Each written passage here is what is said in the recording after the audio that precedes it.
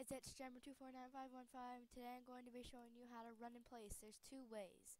So the first way is you just have to be standing straight, and then you just click a bunch of times, and then it sort of runs you in place. But the other easier way is you don't have to be in the forest, but I just like being in this forest when I'm doing this. Kinda. So you have to change animals and really quick, like use your arrow keys to press up against an angle where your animal can't go, and then it will just pause there because it thinks it's trying to go.